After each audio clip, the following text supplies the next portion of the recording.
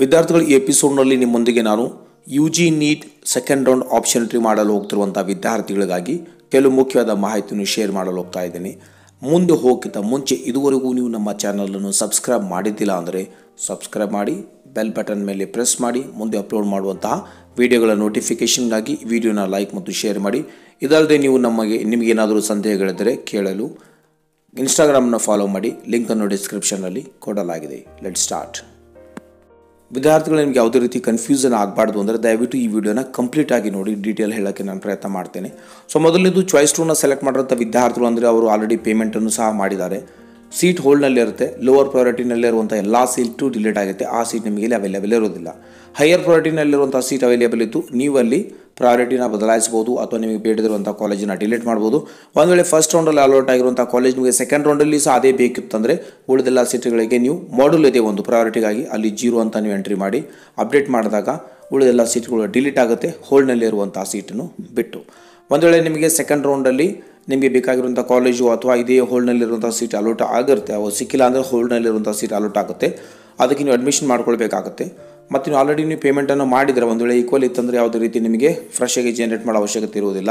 ನೀವು admission ಆರ್ಡ್ರನ್ನ download ಮಾಡ್ಕೊಳ್ಬೋದು. ಆದರೆ ಅದಕ್ಕಿಂತ ಮುಂಚೆ ನೀವು ಎಲ್ಲ ಒರಿಜಿನಲ್ ಡಾಕ್ಯುಮೆಂಟ್ಸ್ಗಳು, ಒಂದು ವೇಳೆ ನಿಮಗೆ ಸಿಕ್ಕಿರುವಂಥ ಸೀಟ್ ಪ್ರೈವೇಟ್ ಕಾಲೇಜ್ನಲ್ಲಿ ಅದು ಗೌರ್ಮೆಂಟ್ ಕೋಟ ಆಗಿರ್ಬೋದು ಮತ್ತು ಪ್ರೈವೇಟ್ ಕೋಟನಲ್ಲಿ ನಿಮಗೆ ಸೀಟ್ ಲಭಿಸಿದರೆ ನೀವು ಒರಿಜಿನಲ್ ಡಾಕ್ಯುಮೆಂಟ್ಸ್ಗಳನ್ನು ಕರ್ನಾಟಕ ಎಕ್ಸಾಮಿನೇಷನ್ ಅಥಾರಿಟಿ ಬೆಂಗಳೂರಿಗೆ ಹೋಗಿ ವಿಸಿಟ್ ಮಾಡಿ ಒರಿಜಿನಲ್ ಡಾಕ್ಯುಮೆಂಟ್ಸ್ಗಳನ್ನು ಸಬ್ಮಿಟ್ ಮಾಡಬೇಕಾಗುತ್ತೆ.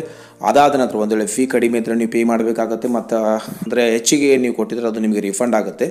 ಮತ್ತು ಅದಾದ ನಂತರ ನೀವು ಅಡ್ಮಿಷನ್ ಆರ್ಡ್ರನ್ನ ಡೌನ್ಲೋಡ್ ಮಾಡಿಕೊಂಡು ಅಲ್ಲಿ ನಿಮ್ಗೆ ಅಲೋಟ್ ಆಗಿರುವಂಥ ಕಾಲೇಜಿಗೆ ಹೋಗಿ ಅಡ್ಮಿಷನ್ನ ಮಾಡ್ಕೊಳ್ಬೋದು. ಚಾಯ್ಸ್ 2 ವಿದ್ಯಾರ್ಥಿಗಳಿಗೆ ಹೇಳ್ತಾ ಇದ್ದೀನಿ.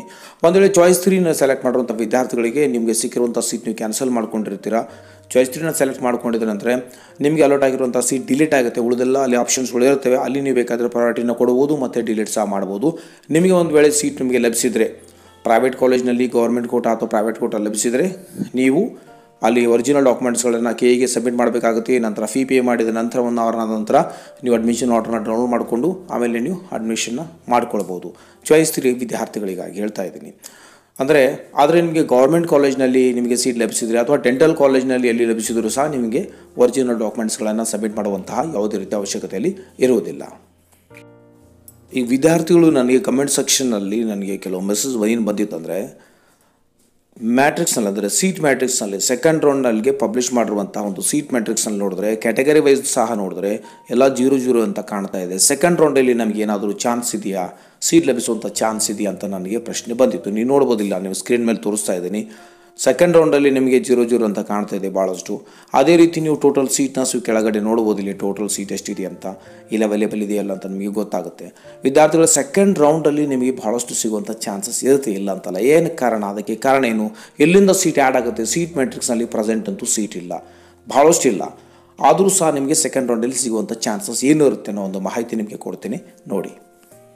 ಸೆಕೆಂಡ್ ರೌಂಡಲ್ಲಿ ನಿಮಗೆ ಲಭ್ಯವಾಗಿರುವಂಥ ಸೀಟ್ಗಳು ಯಾವ ರೀತಿ ಇರ್ತವೆ ಅಂದರೆ, ಒಂದು ಫಸ್ಟ್ ರೌಂಡಲ್ಲಿ ಫಿಲ್ ಆಗದೇ ಇರುವಂಥ ಸೀಟ್ಗಳು ಇಲ್ಲಿ ಲಭ್ಯವಾಗಿರ್ತವೆ. ಮತ್ತು ಚಾಯ್ಸ್ 3ನ ಸೆಲೆಕ್ಟ್ ಮಾಡಿದಂಥ ವಿದ್ಯಾರ್ಥಿಗಳು ಅಂದರೆ ಸಿಕ್ಕಿರುವಂಥ ಸೀಟ್ನ ಕ್ಯಾನ್ಸಲ್ ಮಾಡಿರ್ತಾರೆ, ಆ ರೀತಿಯ ಸೀಟ್ಗಳು ಸಹ ಇಲ್ಲಿ ಲಭ್ಯವಿರ್ತವೆ. ಚಾಯ್ಸ್ 4ನ ಸೆಲೆಕ್ಟ್ ಮಾಡಿರುವಂಥ ವಿದ್ಯಾರ್ಥಿಗಳು ಅಂದರೆ ಅವರಿಗೆ ಆಲ್ರೆಡಿ ಸೀಟ್ ಸಿಕ್ಕಿತ್ತಪ್ಪ ಅಂದರೆ ಅವರಿಗೆ ಇಷ್ಟವಿರಲಿಲ್ಲ ಅಂದರೆ ಕೌನ್ಸಿಲಿಂಗ್ ಮುಂದಿನ ಒಂದು ರೌಂಡಲ್ಲಿ ಅವರಿಗೆ ಭಾಗವಹಿಸಿ KE ಮುಖಾಂತರ ಸೀಟನ್ನು ತೆಗೆದುಕೊಳ್ಳೋದು ಇಷ್ಟ ಇದ್ದಿಲ್ಲಪ್ಪ ಅಂದರೂ ಸಹ ಚಾಯ್ಸ್ 4ನ ಸೆಲೆಕ್ಟ್ ಮಾಡಿದಾಗ ಅವರಿಗೆ ಲಭಿಸಿರುವಂಥ ಸೀಟ್ ಸಹ ನಿಮಗೆ ಈ ರೌಂಡಲ್ಲಿ ಲಭ್ಯವಾಗುತ್ತೆ. ಚಾಯ್ಸ್ 1 ಮಾಡಿರುವಂಥ ವಿದ್ಯಾರ್ಥಿಗಳು ಪೇಮೆಂಟ್ ಮಾಡದೆ ಮತ್ತು ಅವರು ಅಡ್ಮಿಷನ್ನ ಮಾಡ್ಕೊಂಡಿದ್ದಿಲ್ಲ ಅಂತಂದರೂ ಸಹ ಆ ಸೀಟ್ ಕ್ಯಾನ್ಸಲ್ ಆಗಿ ನಿಮಗೆ ಸೆಕೆಂಡ್ ರೌಂಡಲ್ಲಿ ಲಭ್ಯವಾಗುತ್ತೆ. ಮತ್ತು ಚಾಯ್ಸ್ 2ನ ಮಾಡಿರುವಂಥ ವಿದ್ಯಾರ್ಥಿಗಳು ಅಂದರೆ ಅವರಿಗೆ ಸೀಟ್ ಸಿಕ್ಕಾಗ ಅವರು ಪೇಮೆಂಟ್ ಮಾಡಿದ್ದಿಲ್ಲ ಅಂದರೆ ನಿಗದಿಪಡಿಸಿರುವಂಥ ದಿನಾಂಕದೊಳಗೆ ಪೇಮೆಂಟ್ ಮಾಡಿದ್ದಿಲ್ಲ ಅಂದರೂ ಸಹ ಅವರಿಗೆ ಸಿಕ್ಕಿರುವಂಥ ಸೀಟ್ ಕ್ಯಾನ್ಸಲ್ ಆಗಿ ನಿಮಗೆ ಸೆಕೆಂಡ್ ರೌಂಡಲ್ಲಿ ದೊರೆಯುತ್ತೆ.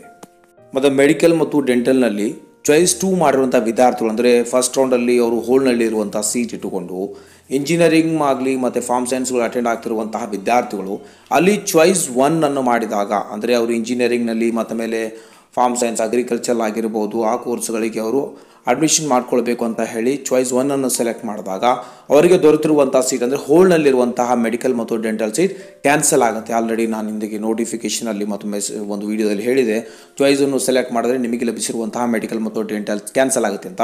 ಆ ರೀತಿ ಅದು ಸೀಟ್ ಕ್ಯಾನ್ಸಲ್ ಆಗಿ ಆ ಸೀಟ್ ಸೆಕೆಂಡ್ ರೌಂಡಲ್ಲಿ ಅವೈಲೇಬಲ್ ಆಗುತ್ತೆ. ಕೆಲವು ವಿದ್ಯಾರ್ಥಿಗಳಿಗೆ ಸೀಟ್ ಲಭಿಸಿದ ನಂತರವೂ ಸಹ ಅವರು ಸೀಟ್ನ ಕ್ಯಾನ್ಸಲ್ ಮಾಡ್ಕೊಂಡಿರ್ತಾರೆ ಅಥವಾ ಸರೆಂಡರ್ ಮಾಡಿರ್ತಾರೆ ಯಾವುದೋ ಒಂದು ಕಾರಣದಿಂದಾಗಿ. ಕೆಲವು ವಿದ್ಯಾರ್ಥಿಗಳಿಗೆ ಚಾಯ್ಸ್ ಅಂದರೆ ಫಸ್ಟ್ ರೌಂಡಲ್ಲಿ ಸೀಟ್ ಸಿಕ್ಕ ನಂತರವೂ ಸಹ ಅವರಿಗೆ ನಿಗದಿಪಡಿಸಿರುವಂಥ ದಿನಾಂಕದೊಳಗೆ ಚಾಯ್ಸ್ ಮಾಡಿರೋದಿಲ್ಲ. ಅಂದರೆ ಯಾವುದೇ ರೀತಿ ಚಾಯ್ಸ್ ಮಾಡದೇ ಇದ್ದರೆ ಅವರಿಗೆ ಅಲಾಟ್ ಆಗಿರುವಂತಹ ಸೀಟಿಂದ ಫಸ್ಟ್ ರೌಂಡ್ ಆ ಒಂದು ಸೀಟೇನಾಗುತ್ತೆ ಸೆಕೆಂಡ್ ರೌಂಡಲ್ಲಿ ಆ್ಯಡ್ ಮಾಡಲಾಗುತ್ತೆ. ಮತ್ತು ನ್ಯೂಲಿ ಆ್ಯಡೆಡ್ ಸೀಟ್ಸ್ಗಳು ಸಹ ಅವೈಲೇಬಲ್ ಆಗುವಂಥ ಚಾನ್ಸಸ್ ಇರುತ್ತೆ. ಇದಲ್ಲದೆ ಬಹಳ ಮುಖ್ಯವಾಗಿ ಚಾಯ್ಸ್ 2ನ ಸೆಲೆಕ್ಟ್ ಮಾಡಿ ಆಪ್ಷನ್ ಎಂಟ್ರಿ ಅಂದರೆ ಸೆಕೆಂಡ್ ರೌಂಡಲ್ಲಿ ಅಟೆಂಡ್ ಆಗ್ತಿರೋಂಥ ವಿದ್ಯಾರ್ಥಿಗಳಿಗೆ ಒಂದು ವೇಳೆ ಎಕ್ಸಾಂಪಲ್ ಆಗಿ ತಗೋತಾ ಇದ್ದೀನಿ, ಅವರಿಗೆ ಕಾಲೇಜ್ ಎ ಲಭಿಸಿದೆ, ಅದು ಹೋಲ್ಡ್ನಲ್ಲಿದೆ. ಕಾಲೇಜ್ ಆಲ್ರೆಡಿ ಫಸ್ಟ್ ರೌಂಡಲ್ಲಿ ಲಭಿಸಿದ್ದು ಅದು ಹೋಲ್ಡ್ನಲ್ಲಿದೆ, ಕಾಲೇಜ್ ಎ ಅಂತ ಇಟ್ಕೊಳ್ಳಿ. ಅದಕ್ಕೆ ಅವರಿಗೆ second ರೌಂಡಲ್ಲಿ higher ಪ್ರಯಾರಿಟಿನಲ್ಲಿರುವಂಥ seat, for example college B allot ಆದರೆ ಆವಾಗ ಕಾಲೇಜ್ ಎ ಏನು ಹೋಲ್ಡ್ನಲ್ಲಿರುತ್ತೋ ಆ ಸೀಟು ಬೇರೆ ವಿದ್ಯಾರ್ಥಿಗಳಿಗೆ ಲಭಿಸುತ್ತೆ. ಈ ರೀತಿಯೂ ಸಹ ವಿದ್ಯಾರ್ಥಿಗಳಿಗೆ ಅವರಿಗೆ ಬೇಕಾಗಿರುವಂಥ ಕಾಲೇಜ್ ಸಿಗುವಂಥ ಚಾನ್ಸಸ್ ಇರುತ್ತೆ. ಇದಲ್ಲದೆ ಆಲ್ ಇಂಡಿಯಾ ಕೋಟಾದಿಂದ ನಮ್ಮಲ್ಲಿ ಅಂದರೆ ಕರ್ನಾಟಕದಿಂದ 15% ಸೀಟ್ಗಳನ್ನು ನಾವು ಅವರಿಗೆ ಅಂದರೆ ಆಲ್ ಇಂಡಿಯಾ ಕೋಟಿಗೆ ಕೊಟ್ಟಿರ್ತೇವೆ. ಅಲ್ಲಿ ಯಾವುದಾದ್ರೂ ಸೀಟ್ ಉಳಿದಿದ್ರೆ, ಕೆಲವು ಸೀಟ್ಗಳು ಉಳಿದಿದ್ರೆ ನಿಮಗೆ ಅದರ ಒಂದು ಸೀಟ್ ಮ್ಯಾಟ್ರಿಕ್ಸ್ ಸಹ ಬಹಳ ಬೇಗ ನಿಮಗೆ ಅವೈಲೇಬಲ್ ಆಗುತ್ತೆ. ಅಲ್ಲಿ ಉಳಿದಿರುವಂಥ ಸೀಟ್ಗಳು ಸಹ ಸೆಕೆಂಡ್ ರೌಂಡಲ್ಲಿ ಅವೈಲೇಬಲ್ ಆಗುತ್ತೆ. 400+ ಮೆಡಿಕಲ್ ಸೀಟ್ಸ್ ನಾವು ಆಲ್ ಇಂಡಿಯಾ ಕೋಟಾ ಕೊಟ್ಟಿರ್ತೇವೆ. ಆ ಒಂದು ಸೀಟ್ ನನ್ನ ಅಂದಾಜಿನ ಪ್ರಕಾರ 400+ ಅನ್ಕೋತೀನಿ, ಯಾಕಂದರೆ 15% ಆದರೆ ಆ 400+ ಸೀಟ್ಸ್ಗಳು ನಮ್ಮಲ್ಲಿ ಅಂದರೆ ಸೆಕೆಂಡ್ ರೌಂಡ್ಗೆ ಆ್ಯಡ್ ಮಾಡ್ತಾರೆ. ಆ ಸೀಟುಗಳು ಸಹ ವಿದ್ಯಾರ್ಥಿಗಳಿಗೆ ಲಭಿಸುವಂಥ ಬಹಳಷ್ಟು ಚಾನ್ಸಸ್ ಇರುತ್ತೆ. ಇದಲ್ಲದೆ ವಿದ್ಯಾರ್ಥಿಗಳೇ, ಕರ್ನಾಟಕದಿಂದ ಬಹಳಷ್ಟು ವಿದ್ಯಾರ್ಥಿಗಳು ಆಲ್ ಇಂಡಿಯಾ ಕೋಟಾದಲ್ಲಿ ಪಾರ್ಟಿಸಿಪೇಟ್ ಮಾಡ್ತಾ ಇದ್ದಾರೆ, ಈವನ್ ನನ್ನ ಸ್ಟೂಡೆಂಟ್ ಸಹ. ಸೊ ಅಲ್ಲಿ ಆಲ್ ಇಂಡಿಯಾ ಕೋಟಾದಲ್ಲಿ ಒಂದು ವೇಳೆ ಅವರಿಗೆ ಬೇಕಾಗಿರುವಂತಹ ಸೀಟ್ ಲಭಿಸಿದರೆ ಅಂದರೆ ಕಾಲೇಜ್ನಲ್ಲಿ ಲಭಿಸಿದರೆ ಆವಾಗ ಅವರು ಅಲ್ಲಿ ಅಡ್ಮಿಷನ್ ತೆಗೆದುಕೊಳ್ತಾರೆ. ಹಾಗೆ ಫಸ್ಟ್ ರೌಂಡಲ್ಲಿ ಅವರಿಗೆ ಯಾವುದೇ ಸೀಟ್ ಸಿಕ್ಕಿದ್ರು ಸಹ ಇಲ್ಲಿ ಕ್ಯಾನ್ಸಲ್ ಮಾಡ್ಕೊಳ್ಬೋದು. ಹಾಗಾಗಿ ಅವರಿಗೆ ಸಿಕ್ಕಿರುವಂತಹ ಫಸ್ಟ್ ರೌಂಡಲ್ಲಿರೋ ಸೀಟ್ ಕ್ಯಾನ್ಸಲ್ ಆಗಿ ಸೆಕೆಂಡ್ ರೌಂಡಲ್ಲಿ ಬೇರೆ ವಿದ್ಯಾರ್ಥಿಗಳಿಗೆ ಸಿಗುತ್ತೆ. ಹಾಗಾಗಿ ವಿದ್ಯಾರ್ಥಿಗಳು ಈ ರೀತಿ ನಿಮಗೆ ಭಾಳಷ್ಟು ಸೀಟು ಸೆಕೆಂಡ್ ರೌಂಡಲ್ಲಿ ಟೈಪ್ಸ್ ಆಫ್ ಸೀಟ್ಸ್ಗಳು ನಿಮಗೆ ಲಭಿಸುವಂತಹ ಚಾನ್ಸಸ್ ಇದ್ದು, ಹಾಗಾಗಿ ನೀವು ಪಾಸಿಟಿವ್ ಮೈಂಡ್ನಿಂದ ನೀವು ಸೆಕೆಂಡ್ ರೌಂಡಿಗೆ ಎಂಟ್ರಿ ಮಾಡಿ, ಮತ್ತು ಆಮೇಲೆ ಆಪ್ಷನ್ ಎಂಟ್ರಿನ ಕರೆಕ್ಟಾಗಿ ಮಾಡಿ, ಪ್ರಯಾರಿಟಿನ ಕರೆಕ್ಟಾಗಿ ನೀವು ಕೊಡಿ, ನಿಮಗೆ ಸಿಗುವಂಥ ಚಾನ್ಸಸ್ ಇರುತ್ತೆ. ಹಾಗಾಗಿ ನೀವು ಹೋಪ್ನ ಕಳ್ಕೊಬೇಡಿ, ಹೋಪ್ ಇಟ್ಟುಕೊಂಡು ನೀವು ಟ್ರೈ ಮಾಡಿ. ಸಿಗದೇ ಇದ್ದರೆ ಮತ್ತೆ ಮಾಪ್ ಅಪ್ ರೌಂಡ್ ಅಂತ ನಡೆಯುತ್ತೆ. ಮಾಪ್ ಅಪ್ ರೌಂಡ್ ಆಫ್ಲೈನ್ ಇರುತ್ತೆ. ನಿಮ್ಮ ಮಾಪ್ ಅಪ್ ರೌಂಡ್ ಏನು ನಡೀತು ಮೆಡಿಕಲ್ದಾಗಲಿ ಆಯುಷ್ದಾಗಲಿ ಇಂಜಿನಿಯರಿಂಗ್, ಅದು ಆನ್ಲೈನ್ ನಡೆಯೋದಿಲ್ಲ. ನೀವು ಕರ್ನಾಟಕ ಎಕ್ಸಾಮಿನೇಷನ್ ಅಥಾರಿಟಿ ಬ್ಯಾಂಗ್ಳೂರಿಗೆ ನೀವು ವಿಸಿಟ್ ಮಾಡಬೇಕಾಗತ್ತೆ. ಅಲ್ಲಿ ವಿಸಿಟ್ ಮಾಡಿ ಅಲ್ಲಿ ನೀವು ಆಫ್ಲೈನ್ ಕೌನ್ಸಿಲಿಂಗ್ನಲ್ಲಿ ಅಲ್ಲಿ ಅಟೆಂಡ್ ಮಾಡಬೇಕಾಗುತ್ತೆ. ಒಂದು ನೆನ್ಪಿಟ್ಕೊಳ್ಳಿ, ಮಾಪ್ ಅಪ್ ರೌಂಡ್ ಸಹ ಇರುತ್ತೆ. ಮಾಪ್ ಅಪ್ ರೌಂಡಲ್ಲಿ ಯಾವುದೇ ರೀತಿ ಕ್ಯಾಟಗರಿ ಅಂತ ಇರೋದಿಲ್ಲ. ಎಲ್ಲ ಕ್ಯಾಟಗರಿ SC ಆಗಿರ್ಬೋದು, ST ಮತ್ತು ಆಮೇಲೆ ಕ್ಯಾಟಗರಿ 1, 2A, 2B, 3B ಸೀಟ್ಗಳು ಅನ್ಫಿಲ್ ಆಗಿರುವಂಥ ಸೀಟ್ಗಳಾಗಲಿ, ಕ್ಯಾನ್ಸಲ್ ಆಗಿರುವಂಥ ಸೀಟ್ಗಳು, ಎಲ್ಲ ಸೀಟ್ಗಳು ನಿಮಗೆ ಮಾಪ್ ಅಪ್ ರೌಂಡಲ್ಲಿ ಜನರಲ್ ಮೆರಿಟಲ್ನಲ್ಲಿ ಅವೈಲೇಬಲ್ ಆಗಿರುತ್ತೆ. ಅಂದರೆ ಅಲ್ಲಿ ಯಾವುದೇ ರೀತಿ ಕ್ಯಾಟಗರಿ ಅನ್ನೋದಿಲ್ಲ. ಮಾಪ್ ಅಪ್ ರೌಂಡ್ ಆಫ್ಲೈನ್ ಇರುತ್ತೆ. ನೀವು ಬ್ಯಾಂಗ್ಳೂರು ವಿಸಿಟ್ ಮಾಡಬೇಕಾಗುತ್ತೆ.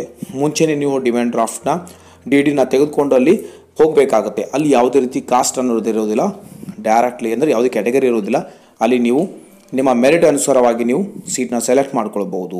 ಆದರೆ ಅದು ಆಫ್ಲೈನ್ ಇರಲ್ಲ, ನೆನ್ಪಿಟ್ಕೊಳ್ಳಿ. ಮಾಪ್ ಅಪ್ ರೌಂಡ್ ಆಫ್ಲೈನ್ ಇರುತ್ತೆ. ಅಂದರೆ ಬ್ಯಾಂಗ್ಳೂರು ವಿಸಿಟ್ ಮಾಡಿ, ನೀವು ಖುದ್ದಾಗಿ ವಿಸಿಟ್ ಮಾಡಿ ಅಲ್ಲಿ ಕೌನ್ಸಿಲಿಂಗ್ನ ಅಟೆಂಡ್ ಆಗಬೇಕಾಗುತ್ತೆ. ಅದರ ಬಗ್ಗೆ ನನ್ನ ಮುಂದಿನ ಒಂದು ವಿಡಿಯೋದಲ್ಲಿ ಇನ್ಫಾರ್ಮೇಷನ್ ನಾನು ನಿಮಗೆ ನೀಡ್ತೀನಿ. ಇನ್ನೊಂದು ಮುಖ್ಯ ಮಾಹಿತಿ, ವಿದ್ಯಾರ್ಥಿಗಳೇ, ಈಗ ಸೆಕೆಂಡ್ ರೌಂಡ್ ರಿಸಲ್ಟ್ ಆದ ನಂತರ ಚಾಯ್ಸ್ 2 ಮತ್ತು ಚಾಯ್ಸ್ 3 ವಿದ್ಯಾರ್ಥಿಗಳು ಇಬ್ಬರಿಗೂ ಹೇಳ್ತಾ ಇದ್ದೀನಿ. ಚಾಯ್ಸ್ 2ನ ಸೆಲೆಕ್ಟ್ ಮಾಡುವಂಥ ವಿದ್ಯಾರ್ಥಿಗಳು ಹೋಲ್ಡ್ನಲ್ಲಿರುವಂಥ ಸೀಟಿಗೆ, ಅಂದರೆ ಬೇರೆ ಸೀಟ್ ಲಭಿಸಿಲ್ಲ ಅಂದರೆ ಹೋಲ್ಡ್ನಲ್ಲಿರುವಂಥ ಸೀಟ್ ನಿಮಗೆ ಲಭಿಸಿರುತ್ತೆ. ಆ ಸೀಟ್ಗೆ ನೀವು ಕಂಪಲ್ಸರಿ ಅಡ್ಮಿಷನ್ ಮಾಡ್ಕೊಳ್ಬೇಕಾಗತ್ತೆ. ಮತ್ತು ಚಾಯ್ಸ್ 3 ಮಾಡಿರುವಂಥ ವಿದ್ಯಾರ್ಥಿಗಳಿಗೂ ನಿಮಗೆ ಯಾವುದೇ ರೀತಿ ಸೀಟ್ ಸಿಕ್ಕರೂ ಸಹ ಅಡ್ಮಿಷನ್ ಮಾಡ್ಕೊಳ್ಬೇಕಾಗುತ್ತೆ. ವಿದ್ಯಾರ್ಥಿಗಳು ನಿಮಗೆ ಪ್ರೈವೇಟ್ ಕೋಟಾದಲ್ಲಿ ಅಡ್ಮಿಷನ್ ಬೇಕಾಗಿಲ್ಲ ಅಂದರೆ ದಯವಿಟ್ಟು ಆ ಒಂದು ಪ್ರೈವೇಟ್ ಕೋಟಲ್ಲಿ ನೀವು ಸೆಲೆಕ್ಟ್ ಮಾಡಿದ್ರೆ ಅದನ್ನು ಡಿಲೀಟ್ ಮಾಡಿ, ಓನ್ಲಿ ಗೌರ್ಮೆಂಟ್ ಕೋಟಾದಲ್ಲಿ ಬೇಕಿರುವಂಥ ಸೀಟ್ನ ಮಾತ್ರ ಇಡಿ. ನೀವು ಅಡ್ಮಿಷನ್ನ ಕಂಪಲ್ಸರಿ ಮಾಡ್ಕೊಳ್ಬೇಕಾಗುತ್ತೆ. ಒಂದು ವೇಳೆ ನಿಮಗೆ ಅಡ್ಮಿಷನ್ ಮಾಡ್ಕೊಳ್ಳೋದೇ ಇಚ್ಛೆ ಇದ್ದಿಲ್ಲ ಅಂತಂದರೆ ನಿಮಗೆ ಅಲಾಟ್ ಆದ ನಂತರ ನೀವು ಕರ್ನಾಟಕ ಎಕ್ಸಾಮಿನೇಷನ್ ಅಥಾರಿಟಿಯ ಹೆಲ್ಪ್ ಲೈನ್ ಸೆಂಟರ್ಗೆ, ನಿಯರ್ ಇರುವಂಥ ಹೆಲ್ಪ್ ಲೈನ್ ಸೆಂಟರ್ಗೆ ವಿಸಿಟ್ ಮಾಡಿ, ಅವ್ರ ಜೊತೆ ಮಾತಾಡಿ ಮತ್ತೆ ನೀವು ಸೀಟನ್ನು ಸರೆಂಡರ್ ಮಾಡ್ಕೊಳ್ಬೋದು. ಚಾಯ್ಸ್ 2 ವಿದ್ಯಾರ್ಥಿಗಳಿಗೆ ಹೇಳ್ತಾ ಇದ್ದೀನಿ, ನೀವು ಸೀಟನ್ನು ಅಲ್ಲಿ ಸರೆಂಡರ್ ಮಾಡಿದಾಗ ನೀವು ಎಷ್ಟು fee pay ಮಾಡಿರ್ತಾರೋ 5,000 rupees processing ಫೀನ cut ಮಾಡಿ ಉಳಿದ ದುಡ್ಡನ್ನು ಕೊಡ್ತಾರೆ. ನೀವು ಹೋಗಿ ಅವರಿಗೆ ರಿಕ್ವೆಸ್ಟ್ ಮಾಡಿ ಮಾತಾಡಿ ನಿಮಗೆ ಸಿಕ್ಕಿರುವಂಥ ಸೀಟ್ ನೀವು ಬೇಕಾದರೆ ಕ್ಯಾನ್ಸಲ್ ಮಾಡ್ಬೋದು, ಅಂದರೆ ನೀವು ಸರೆಂಡರ್ ಮಾಡ್ಬೋದು. ಆ ಸರೆಂಡರ್ ಮಾಡಿರುವಂಥ ಸೀಟ್ ಮಾಪ್ ಅಪ್ ರೌಂಡಲ್ಲಿ ಅವೈಲೇಬಲ್ ಆಗಿರುತ್ತೆ. ಮತ್ತು ಚಾಯ್ಸ್ 3 ವಿದ್ಯಾರ್ಥಿಗಳಿಗೆ ನಿಮಗೆ ಸೀಟ್ ಲಭಿಸಿದರೆ ದಯವಿಟ್ಟು ನೀವು ಅದನ್ನು ನಿಮಗೆ ಇಷ್ಟ ಇದ್ದಿಲ್ಲ ಅಂತಂದರೆ ಹೆಲ್ಪ್ ಲೈನ್ ಸೆಂಟ್ರಿಗೆ ಹೋಗಿ ವಿಸಿಟ್ ಮಾಡಿ, ನೀವು ಅಲ್ಲಿ ಅವರಿಗೆ ಇನ್ಫಾರ್ಮ್ ಮಾಡಿ ನೀವು ಸರೆಂಡರ್ ಮಾಡಿ, ಅಫಿಷಿಯಲಿ ಸರೆಂಡರ್ ಮಾಡಿ. ಅವ್ರಿಗೆ ನಿಮಗೆ ಯಾವುದೇ ರೀತಿ ತೊಂದರೆ ಆಗೋದಿಲ್ಲ. ಆಲ್ರೆಡಿ ಇಲ್ಲಿ ಹೇಳಲಾಗಿದೆ ಏನಂತಂದರೆ ಲೀಗಲಿ ಆ್ಯಕ್ಷನ್ ತೆಗೆದುಕೊಳ್ಳಲಾಗುತ್ತೆ ಅಂತ. ಹಾಗಾಗಿ ನೀವು ರಿಸ್ಕ್ ತೆಗೆದುಕೊಳ್ಬೇಡಿ.